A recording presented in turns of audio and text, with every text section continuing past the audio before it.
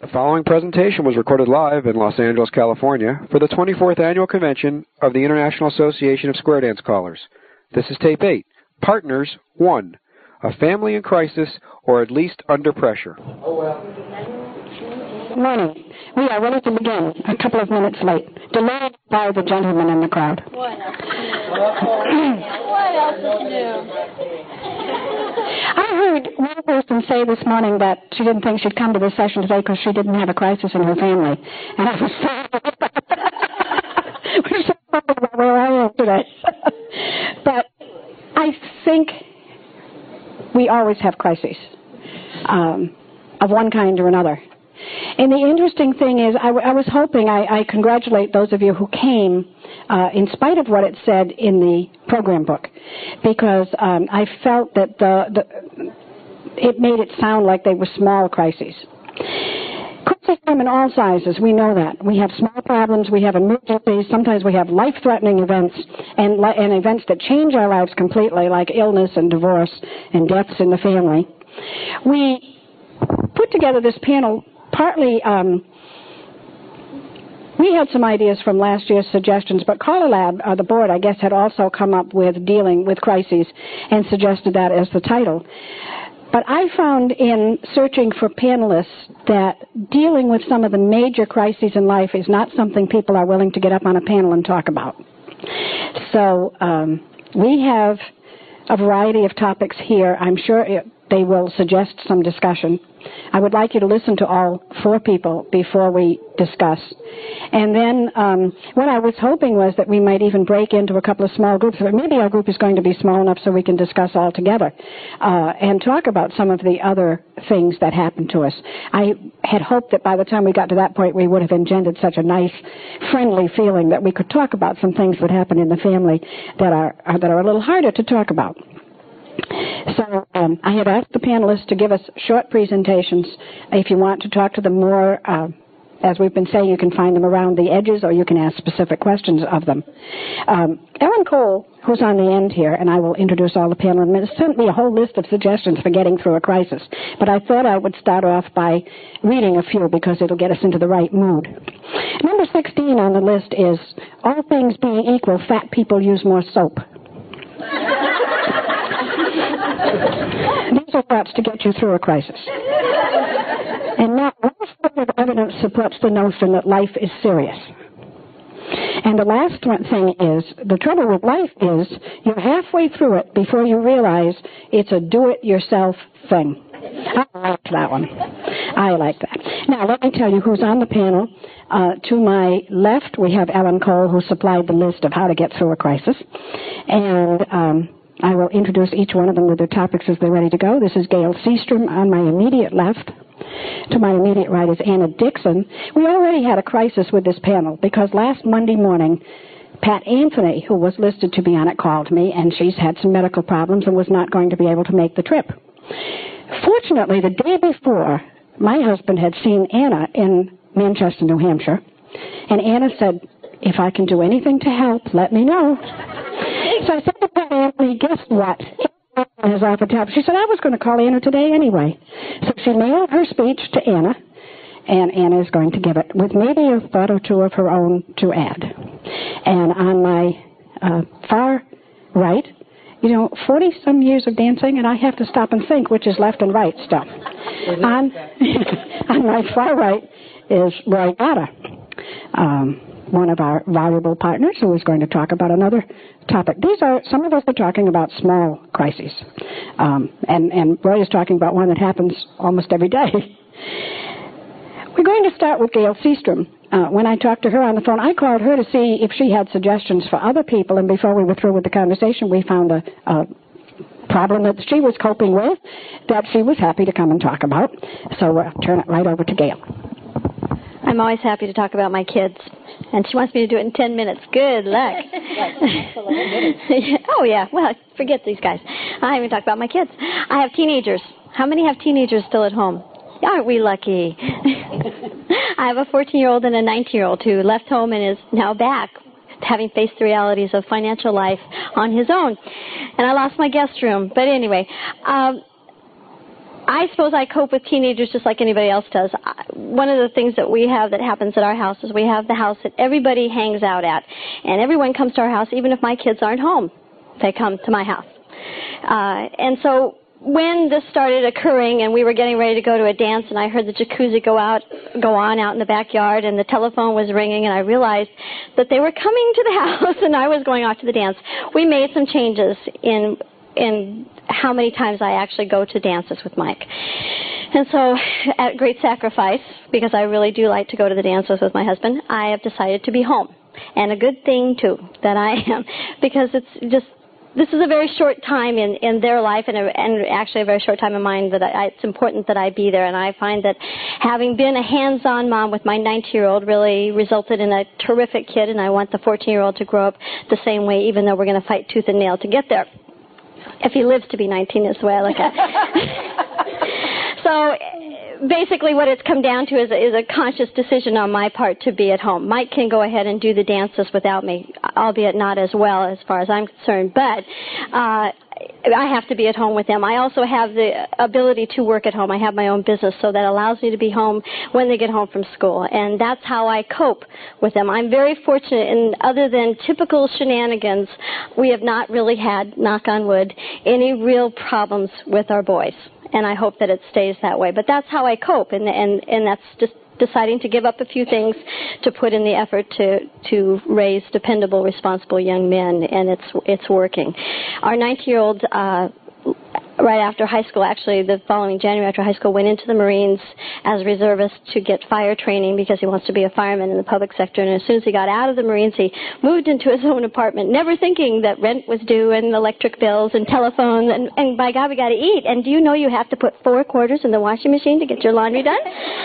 Yeah, it doesn't put 4 quarters on the washing machine now, I'll tell you that. But anyway, so he's come home, which has caused some growing pains again. I had this real nice guest room, and now I have all these posters and everything back up on the walls and no guest room. But we're all coping very, very well, and they're both terrific kids, and I do see the value of the time that I have invested in them, and I will continue to do so, and that's really how I cope.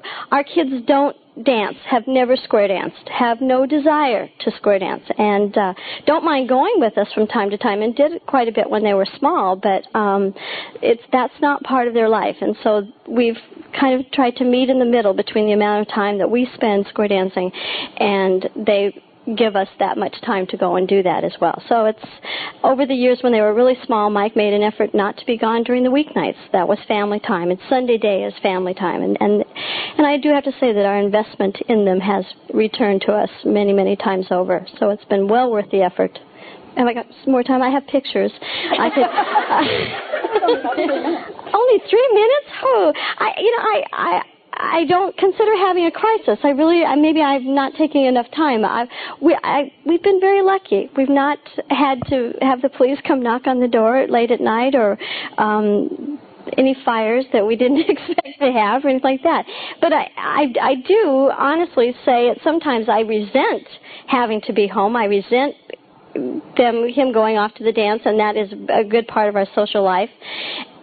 And yet it's, as I said, it's an investment that has returned to me, but it was difficult to make. There was no choice who was going to be the person that had to give them the time. It was me. That's all that there is to it. I'm sorry I didn't take my 10 minutes. Oh, this leaves more time for discussion.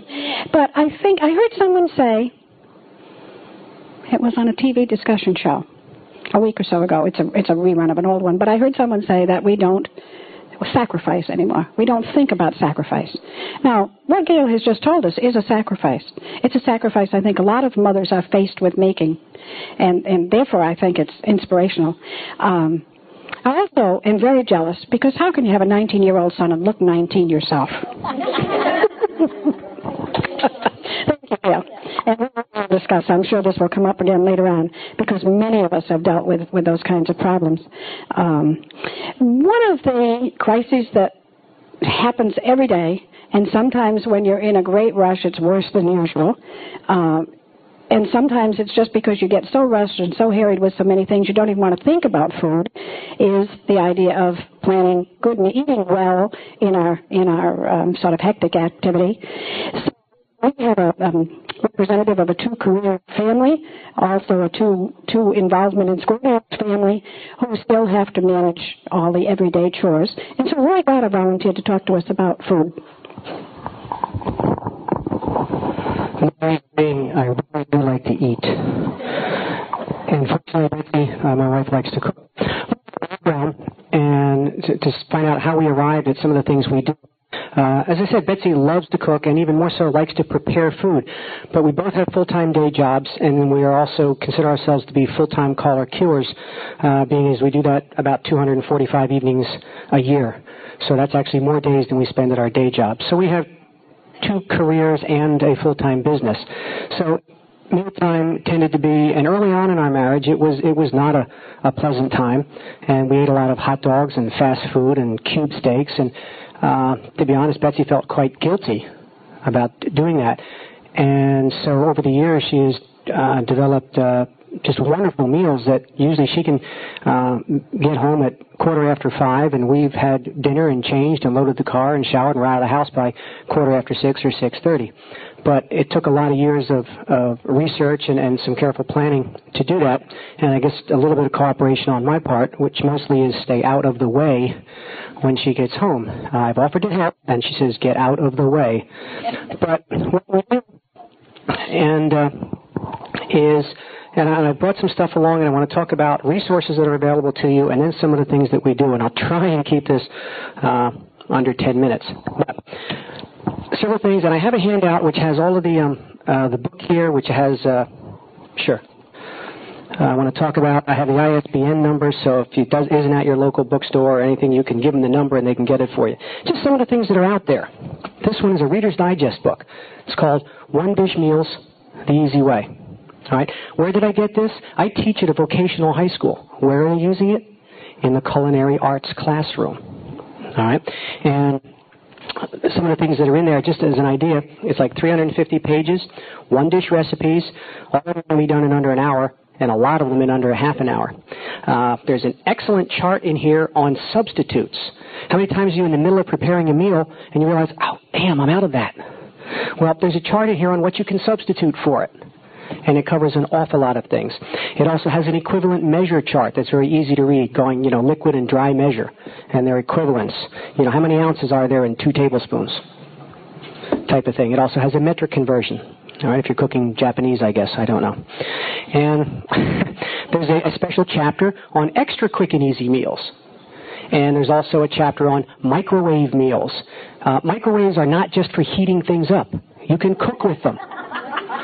And there are all kinds of neat things that you can buy now, accessories for microwaves, browning pans, baking pans, almost anything you can do in an oven, you can do in a microwave now if you have the right equipment. We haven't cooked a steak in the oven I don't know how long. We do London broil all the time using the browning pan that you get for the microwave. Okay, magazines. And these are 2 that we subscribe to. I'm not pushing these magazines. I'm just giving you examples. This one, Cooking Right, and I have a phone number on the handout on what to do. But in today's lifestyle, with the busy people and all that, just about every single issue has some sort of article on, like this one. Where is it? It doesn't say on the cover, but just when I was looking in at the table of contents, there was something on a quick meal. Where is it? Could have had the meal cooked. Can't find it. Yep, could have been done. But it's I just grabbed these. We keep these on file. I have it's like a library filing system for these that I got some stuff that the library was throwing out that they keep their magazines in. So I got those. But there's all kinds of, quick and easy recipes. This one, Food and Wine. I mean, you got to wash it down with something. But just here, right on the cover, quick, cool meals. Summertime meals that are quick to do and easy to do. So get these resources. Read them. Okay? Frozen vegetable boxes, bags, and canned food products. Most of them now have recipes on them. Some of them are excellent. And if you realize that most of the stuff that you buy, like frozen vegetables or canned food, that stuff's already cooked. All you have to do is combine it and heat it up. The trick is being creative in combining it. So, these are resources that are available to you. I'm talking as quick as I can. Things we do at home for quick meals. Stir fry. How many of you know how to do stir fry at home? You don't need a wok or anything. Just a big old deep dish fry pan type thing. What a way to use leftovers. You know, you can stir fry anything, and it somehow tastes good. But, well, I guess raisins don't work too well. And there's even a chapter in here on stir fry. Sauces. Betsy's two favorites. This butter pecan sauce and a lemon butter almondine. We order directly from the company. There's an address here by the case. And they're just one of the things we keep in our staple cabinet. Now, Betsy's experimented with them, has created 4 or 5 different sauces using this as the base. And then basically, by varying the meat or the fish that she mixes with this, chicken, shrimp, chopped last week, you know, that type of stuff, you can, and then change what you put it over. Type of pasta, you know, linguine or shells or rice. You've got 10 or 12 different meals that you can make in under half an hour. And we keep in our cabinet, there's a large supply of different pastas. And whenever we have pasta and there's leftover, it stays in the refrigerator because it's real easy just to, with hot water, suddenly it's like fresh pasta again. All right, that's the sauces. That's the stir fry. Okay, one last thing I have on here, and that's when you know you're going to be eating in the car on the road. We do that occasionally. Now, used to be, where's the Roy Rogers on the way, or where's the Wendy's? And by the way, we keep in each of our cars a bath towel because it's tough to be neat when you're driving. I'd like to suggest. Gail. When you're at the dentist next time, pick up some of the patient bibs. They'll be happy to give you a dozen. They're plastic-backed, and they don't get anything on your clothes. And normally you wear them in the dental office, so if you have a numb lip and you drool on yourself, you don't get your clothes wet. But I'm telling you, I keep a stack of those in the car. It's the same thing. You can just throw them away. It's very helpful. And also your fish fry places give you those bibs when you have the lobster. Just say to them, oh, could I have a couple of those? And they give them free, too. Next year at the convention, Mike can bring... No, we should have had handouts. An appointment in 2 weeks, so that'll be good. Something my mother used to make all the time, which is great for us, it's called supper on a bread slice. And how we prepare it is in here. But very quickly, take a loaf of French bread, slice it, scoop out the center, make your favorite meatloaf recipe. Put it in the bread. Bake it. Make sure it's on a rack in a pan in the oven. You want the rack because you don't want that to be sitting in grease that's coming from the hopefully very, very lean ground beef. You cook this up the day before.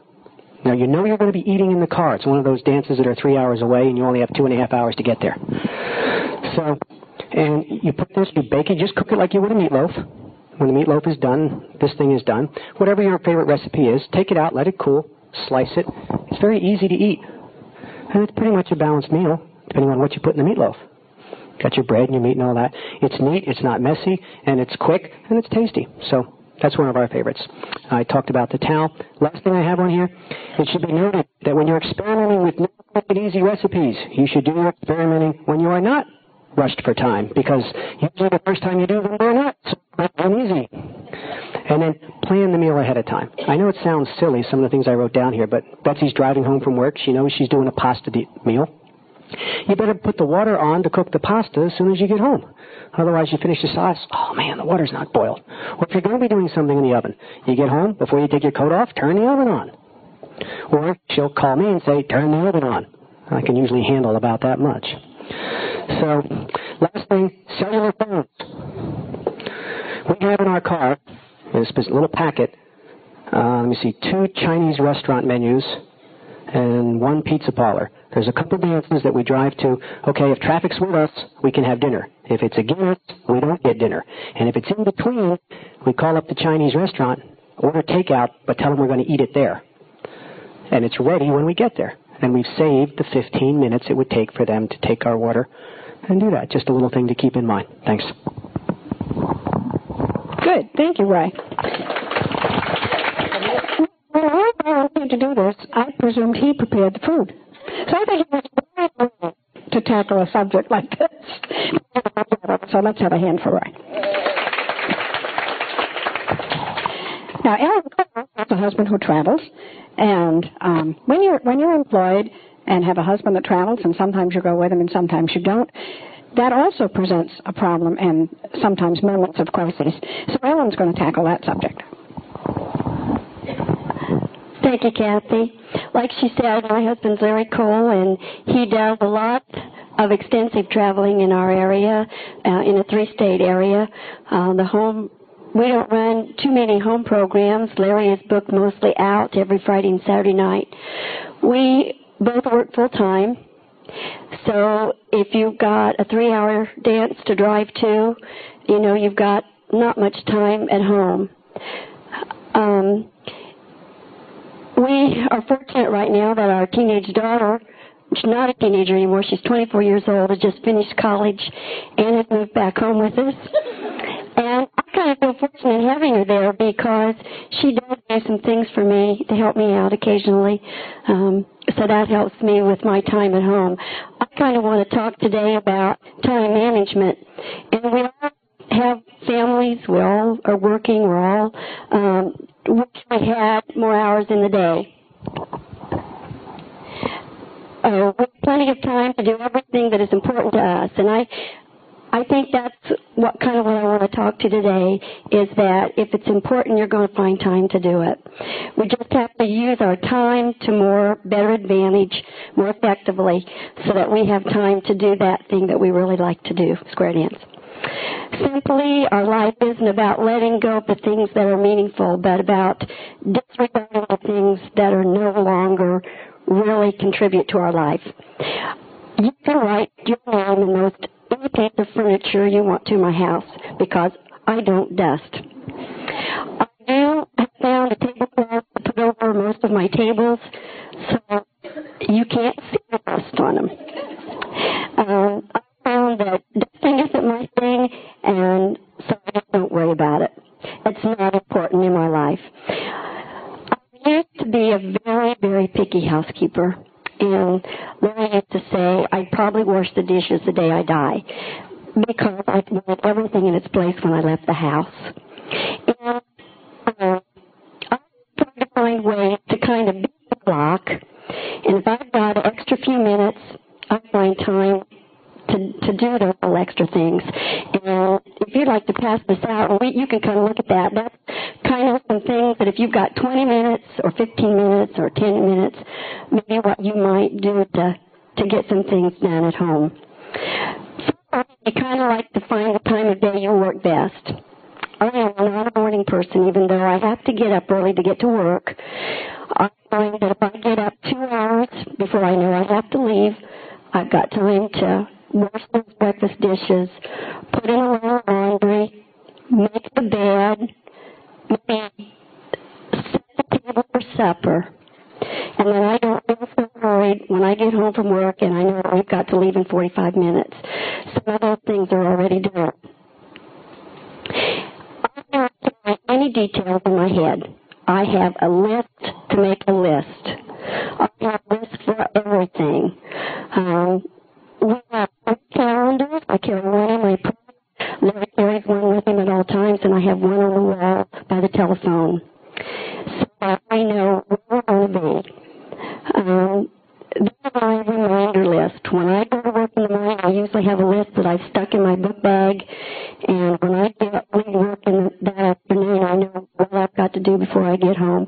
When I do it, it's like something I cross it off. I got a chance to go to a time management class a couple of weeks ago, and I'm kind of a procrastinator. Maybe some of you are too.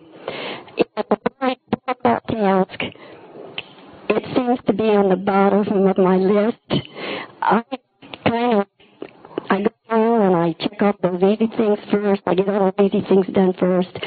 Like, I knew I was going to have to do this 6 months ago, and I was last week really just putting my thoughts down on paper. Those really tough jobs I kind of put off to the last minute. And being a school teacher, some of my worst time, because I know I've always got tomorrow to get it done. When I'm working during the school year, I think I do use my time a little better. But in the summertime, I think, oh, I've got another day. I can always do that. I started by getting ready for the night before.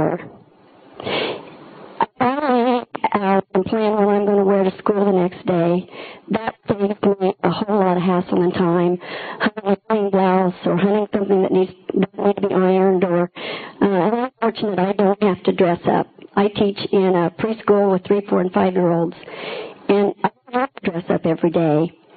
But if those things are ready, if my clothes are ready, and I've got them laid out, then I've got an extra 10 minutes in the morning to get something else done.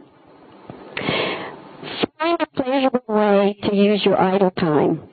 It may be sewing, or knitting, or reading, or watching TV, or if it's just taking a nap.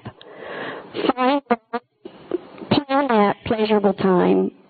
Give yourself some extra time so you can do the things you really want to do. I like to assign those regular tasks to a particular day. I know that on Thursday mornings I'm going to change the bed. That's something I always do. That's a routine. I know that on Saturday morning I'm going to run the vacuum.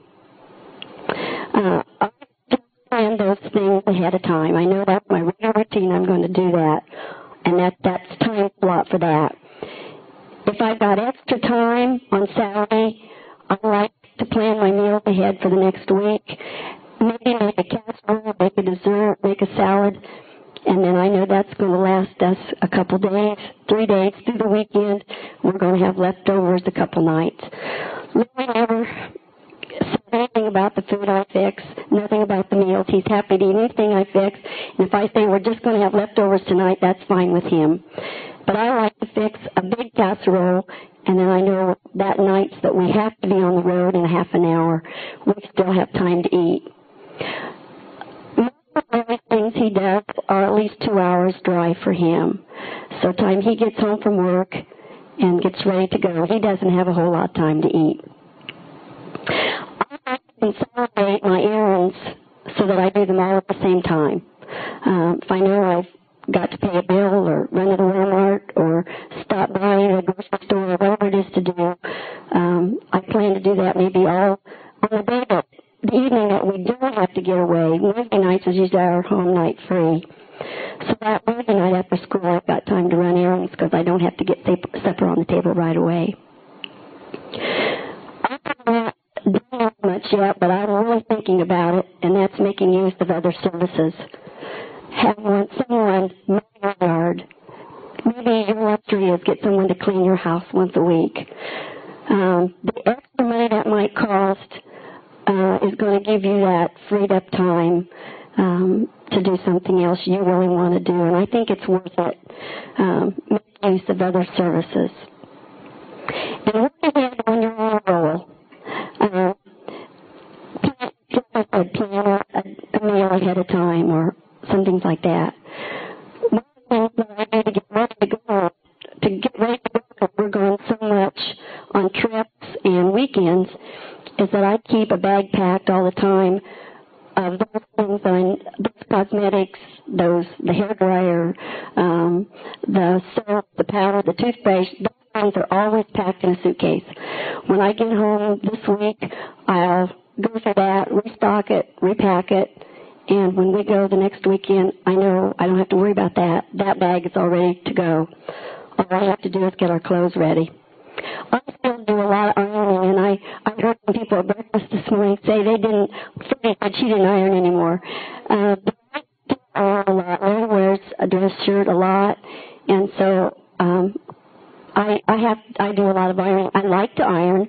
So when I'm working at the computer and I'm watching TV, I can stand there and iron, and we can visit or watch TV or whatever. But I like to spend a whole evening ironing, and that I know that when I get home and get ready for that dance, that outfit I'm going to wear is already ready to go.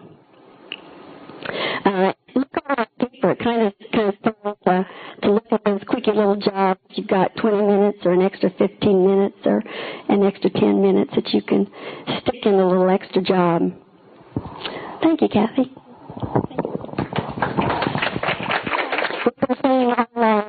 One of the nice things about coming to CALLERLAB and having these kind of sessions is that you find out you're not alone. And I'm also going to find out that Ellen doesn't like to dust, because neither do I.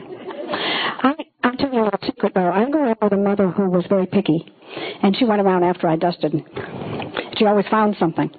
So I grew Right, heaven's the best. And years ago, we went to a convention in Las Vegas and had a booth, and a man was selling those long, fluffy dusters on a rod. And now I sort of pretend I'm a fairy godmother, and I go through my house like this. And when it needs to look good, I go through with a little furniture polish. But it's bright pink, and I love the color, and I just wave it around every now and then. And I think, no, I've dusted. That's a lot more fun than going around with a cloth. Little things amuse little minds, you know. But we're having fun in our lives. Pat Anthony about being on this panel. We had a long discussion on the phone. I don't know Pat very well. I've met her, but I don't know her well. And we got to talking. One of the main things she said was that no caller team could get through a crisis without both people doing something, you know, pitch in and do something. And I know we all have stories. I don't know just what tack she's taken, and I didn't know where to tell this story, but I'm going to tell it here, and then we'll listen to that, and then maybe we can talk. We've all had major crises in our lives that don't deal with finding enough time for little jobs and making the right kind of meal, although those are important things. Stan was on the road traveling down to Knoxville, Tennessee on a weekend when I got the word in Ohio that his father had died. He was not available on Friday night. I didn't know what motel he was in, and I could not reach him. So I had to call the people he was going to stay with on Saturday, who happened to be a minister and his wife, which was nice, and to tell him that, you know, to break the news to Stan. And he called home and found that he could get there very well on Sunday. So he had to call a dance on Saturday night all by himself, knowing all the time that his father, you know, he was sort of broken up because his father had died. Kinds of crises, I think, are a little more major, and we've dealt with. Now, that was one that I can tell from our own experience, but there are other kinds of crises that maybe involve a whole group of people or a whole family crisis when you know you need to be there. A lot of us have had weddings in the family, which is a happy crisis, but it's still a crisis. I remember driving 16 hours or 18 hours in one day from Birmingham, Alabama, back to Ohio from the Square Dance Convention to get there in time for a wedding the next night. So we've all done those kinds of things, too. And we've had to adjust, and we both have to pitch in and do things. Now, I think that the stories that it's going to read from Pat's talk go along that line. And I want you to be thinking, because I'd like that to be sort of maybe the focus of some of our other discussion, too. Thank you, Kathy. I want you all to know that Pat Anthony and I are approximately the same height. So I'm 5'1", and she, I think, is just 5 foot. I'm heavier than she is, so she's better on that point. But she really wanted to express her sorrow at not being here to share this information with you in person. So I'll do the best I can to read the letter. But before I do that, I'd like you to tell you a little bit about myself. I'm married to Mill Dixon, who is sitting over there, and he's been calling 27 years. We have 6 children who are all grown now, and the last one just got married last year, and we just had our 12th grandchild the 18th of January.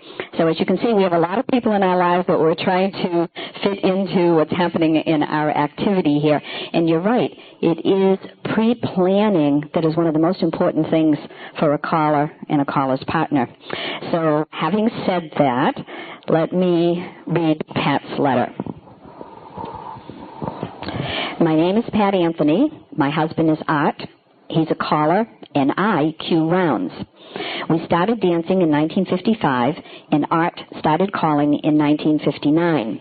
The 4 years that we danced affected our calling and cueing relationships with dancers. We have always felt close to our dancers, and when we had clubs, we always went dancing with them on visits to other callers. We still have close friendships with these people who are, for the most part, still dancing back in Rhode Island. That's a little background on us. Now to the time managing problem. When your significant other, as they say today, tells you that he or she wants to be a caller, be prepared for a complete change of lifestyles. I did not realize what a difference it would make when Art decided to be a caller. The first thing you must do is sit down together and plan how you are going to handle this new business partnership. And it is a business.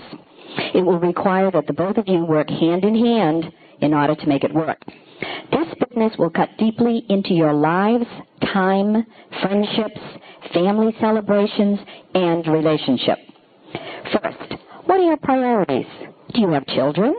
What about their school and sport activities? When are their birthdays, and so on? You should try not to book on special occasions if you can. Another thing to be aware of is taking a date in advance, as we all must do at times.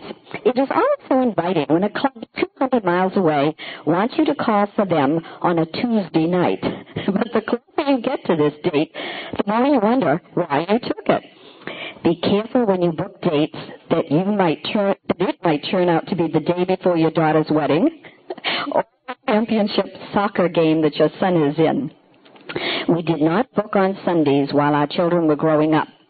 We also took most of the summers off, except for some of the outdoor dances that were being run in our area, and we tried to take the kids to those.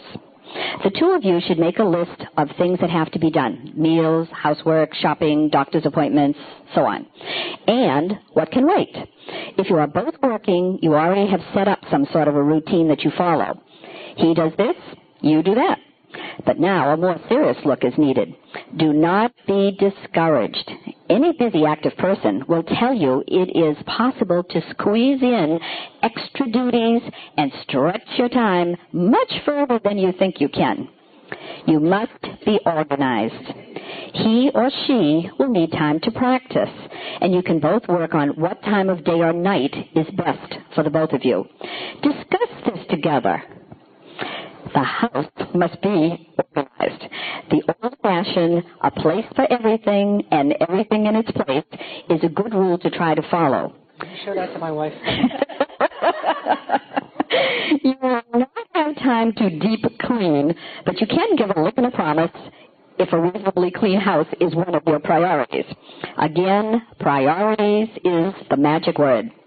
Art and I would sit and go over the week ahead, dances scheduled, appointments, everything coming up that week. Then we would decide who would be able to do each of the things on the calendar. I did not work outside of the home for the first 27 years of our marriage, so the bulk of the chores, house and kids, became my job in our new business. But without our helping, I would not have been able to do it. Our daughters, one is 33 and one is 44, are both career wives and mothers, and I have learned a lot from watching them cope. The bulk of the running of the home still rests with the female, even though the husbands of today try to take over some of the work involved. The truth is that the wife still bears the brunt of the work with home and kids. If she is the caller part of the partnership, her husband must be behind her 100%. The song, "Wind Beneath My Wings," has become our song. Art becomes the wind beneath my wings, and I become the wind beneath his wings. We haven't crash-landed yet. The division of work is not carved in stone. Sometimes we take over each other's jobs, when one of us is sick, for example. Flexibility is another key word. Priorities, compromise, and flexibility are the watchwords of this business. I had a great deal of trouble because I am not by nature a flexible person. I do not adjust to change in my routine easily. We have been married 45 years, and there have been many minor wars during this time when our plans had to be scrapped and everything broke down. Our sense of humor and patience has pulled us through, and we would get back on track again. I cannot emphasize the working together enough. You must make time to sit down together and talk about how things are going, especially during the crises that will arise periodically.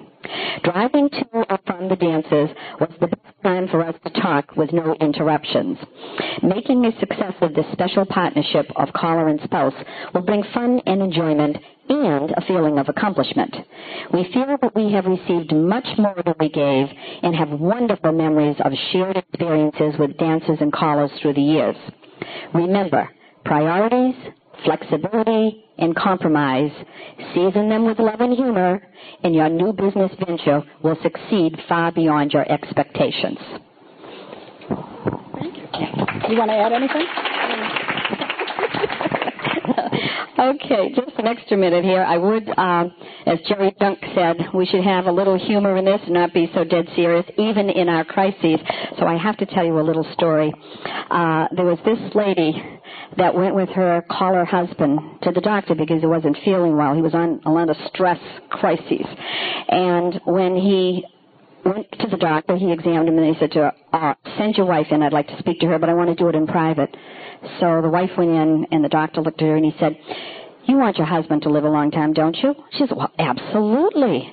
And he says, well, I tell you, there are a few things that you're going to have to do so that he will live a long life, because if not, he'll die. She says, oh, tell me, what is it? And he said, well, first of all, he said, you have to create a calmness in your family life. Then he said, I want to make sure that when he goes out to call, that you have all of his clothes put out on the bed, you have the dinner ready so that he can eat it in a half an hour, so that you can be on time when you get to the dance. And remember, don't talk about any problems on your way to the dance. So she's thinking about this. And then he said, now, once you get to the dance, he said, remember, the caller is very important. He cannot be disturbed. He said, so don't try to choreograph his dance program for him on the way to the dance. He already knows what he's going to do. Oh, okay. And don't forget, after the dance on the way home, don't criticize what went on. Now, if you do all of these things, your husband will live a long, long life. So she thanked the doctor, and she left, and her husband said, what do you say? What do you say? And she says, well, I really don't want to tell you. And he says, oh, please, what did he say? He said, you're going to die.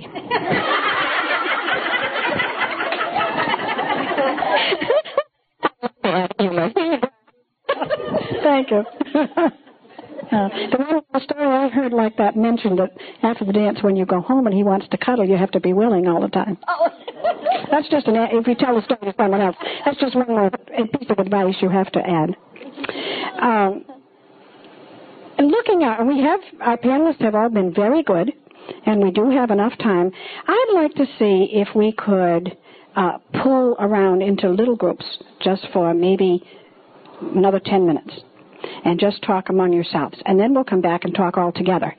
So I'm not even going to try. I know we've got sort of good makings of a little group over there. And whatever is convenient, just if you can turn around and talk to the people behind you so you get 5 or 6 people together, just pull yourself off in a little group. And give reactions to what's been said this morning. If you feel that you can share the story of a major crisis in your life that you were able to handle together, let us know.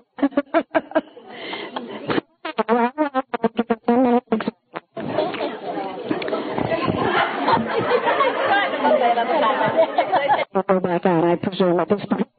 Thank you. Okay. Does anyone have anything from the group that you would like to share? And please, it has to be on the mic because of the tape. And we should thank Frank Lascuni, who's going to be our mic man. Here's one right here. I just have one thing to share with the group, and this is pertaining to meals in the car. First of all, I'm April Kendall. I'm from Fairfield, California. My husband's been calling about 14 years. He has a full-time job, and he calls 5 to 6 nights a week, and we do a lot of meals in the car. And it's not Meals on Wheels. But I happened to be in a department store one day, and I was going by the children's department, and I found a tray like the old car hops used to have. It's a brightly colored tray with a rounded edge, and it's got about an inch lip, and the plate sits in there nicely, and it has a compartment for your cup or drink to sit down in. Fits on the passenger side or in the back seat, and it just hooks onto the window, and it's got a little lever that hooks down underneath it to hold it stable. And it was about $13, $14. It wasn't very expensive. And then, of course, it collapses so that you can just lay it flat, in the trunk or in the back window or someplace easy. Sometimes behind the seats, they have a pocket you can just sit in it. But it is very convenient. Not only is it convenient to have that tray there, because you have a place to put your fork and stuff, and you don't have to balance this plate on your lap, but is also about the level almost to your chin, so you can't drop as many things. So it's very serviceable. So if you do a lot of meals in the car, think about that. It is an extra thing that you have to carry with you, but it's very worthwhile. How many have husbands that eat and drive? How many have husbands who eat and drive? Gail wants to know. I think we've all done that sometime. I'm Vicki Hansen, and my husband's Chuck Hansen, and he calls in Yuma, Arizona, and Surprise, Arizona. We go to Surprise 2 days a week, and the very first day that we went to Surprise, on the way home that night, our car broke down, and we had to spend the night in Hilla Bend. Well, we didn't have anything with us, so now we carry our makeup, his shave kit, extra underwear, and also my husband had a heart attack, so he has all of his medication, so I carry extra medication, so if our car ever breaks down again, we're prepared. That's a good idea. In California, we call that an earthquake kit. Did you have to mention that while we're out? Do we have anything else? Just a minute, when we were looking for this, if the baby had registered yet, and of course the woman who was there last year when the baby was not coming back, since she was from overseas, and we didn't know about this little boy that we have with us today. So anything you want to say about how you handled pregnancy and all this good calling, we'd be glad to hear that one too. If the spouse tells the caller the things that we've heard, oh, well, that was just your conversation. But if it comes from the authority speakers, maybe they will hear what we are saying. Mm-hmm. We do, I want to say two things.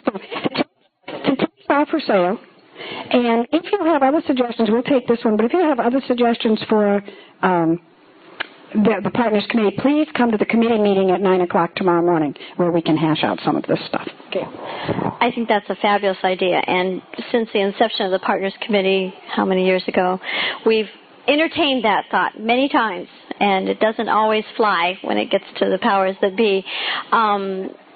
My own personal feeling, and I may be wrong, that those that need to hear this the most will be the least likely to attend.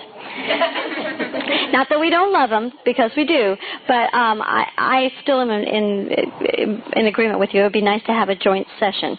There are so many other things that they also want to accomplish while they are here that this sometimes is not high on the list of priorities, although it is for us. I do want to share a story with you. I was telling the panel up here about one time we had a day that was extremely stressful. It was opening day at baseball, and someone had a piano recital, and it was more things to do in the day than there really were hours to do it, and we were trying to get ready to go to the dance and pick up the sitter and yada yada, and I put my finger through my last pair of pantyhose trying to get dressed, and I was just over the edge, which is a short trip for me actually. And Mike said, just wait a minute, we'll just go in the closet, we'll close the door, and I'll count to 3, and we'll just scream as loud as we can, and we'll be so calm when it's over, you know. So I thought this was a great idea.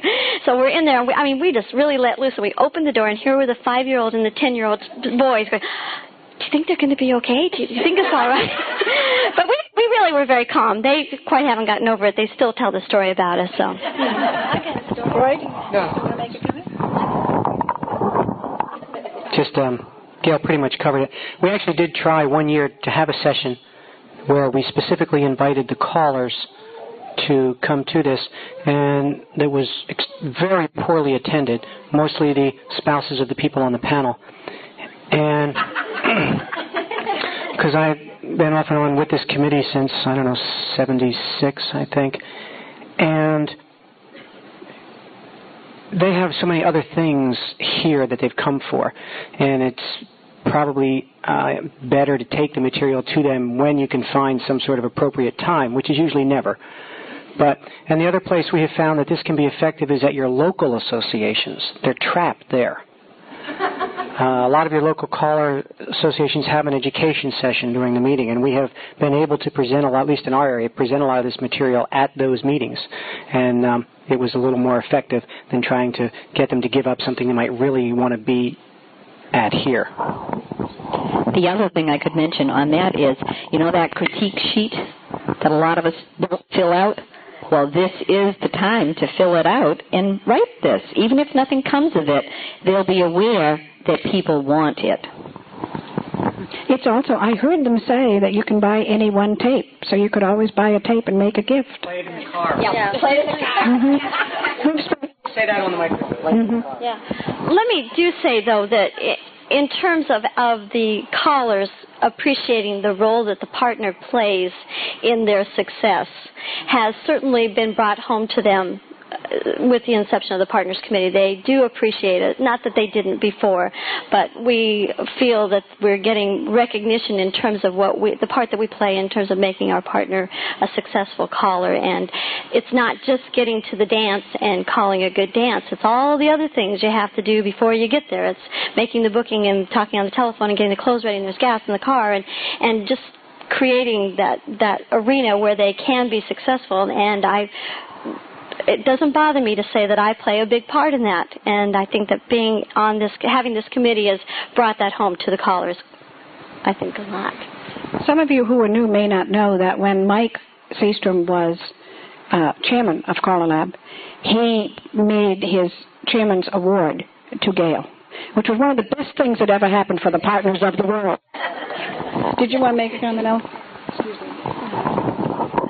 I think something I learned several years ago is the importance of letting people know where you are when you're on the road.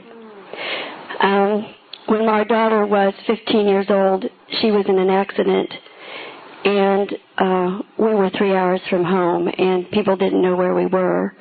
They knew we were at a square dance. They knew about the area, but they didn't know how to get a hold of us. She was critically hurt. The girls she were with were able to get her to the hospital. They deemed her life-threatening. She was lifeline to another hospital. When we got home, I thought, our children are having a party. There are lights all over our house. Little did we know that they were there to tell us that she was in critical condition and was a fast-paced trip to a hospital. It was nice to know that if your child is life-threatening, they didn't need parental consent to go ahead and do surgery.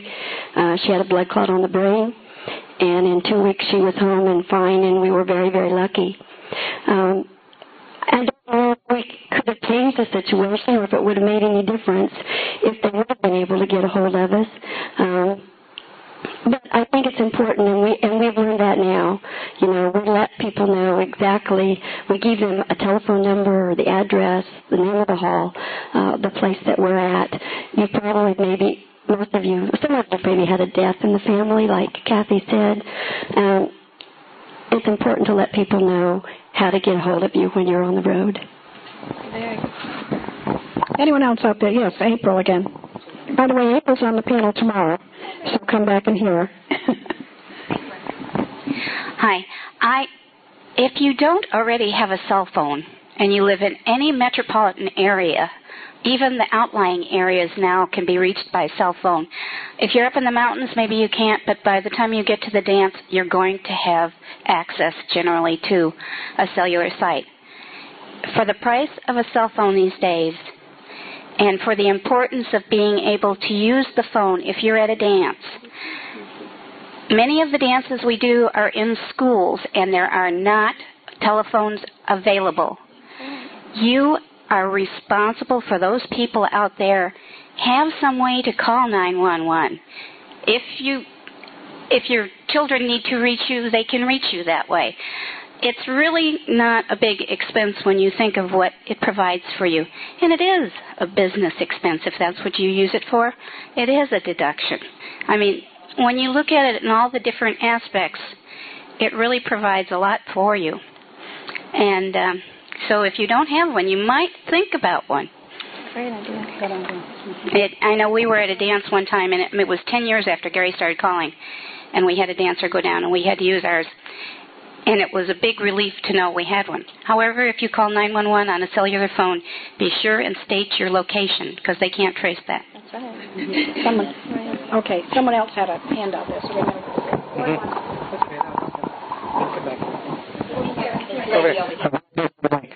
to cellular phones. Because the new technology that's out there isn't necessarily the best technology for our profession, especially with the amount of times we have to be on the road and we're on the fringes of those metropolitan areas. Now, we have a cellular phone, but we do not have one of those flip phones or one of those little, Nokia things. We have an old-fashioned, they call it a bag phone. That is more than double. It's more like, let me see, the flip phones are 0.6 of a watt. The others are 3 watts. So that's 5 times the power. And you get that much better reception and that much more distance from the broadcast towers in our profession. So keep that in mind. Yeah, it's a little bulkier to carry around, and you can get battery packs for them and take them in the hall if that's the case. Ours never leaves the car, but normally doesn't. But keep that in mind if you don't have a cellular phone and you're thinking of buying one. In our profession, I would strongly recommend the bag phone as opposed to the flip phone. How involved do you get in the dancers' lives? That's a very good question, but we have 2 minutes to go. We're in a situation now in which the wife took dancing lessons. The husband would not. They're divorced. She remarried. He is now taking dancing lessons in the same club. And the wife, the ex-wife, and her husband have quit the club. Just recently, they were quite involved. And the ex-husband now is so interested in square dancing that he wants to be a caller. And we just received the letter that they're quitting the club, and my husband wrote them and asked, is there something we did, the club did, trying to get them back, if not within our own club, but to stay dancing, because she was particularly enthusiastic about it. And we did their wedding. I mean, we did the square dance part of their wedding. Anyone want to touch that one?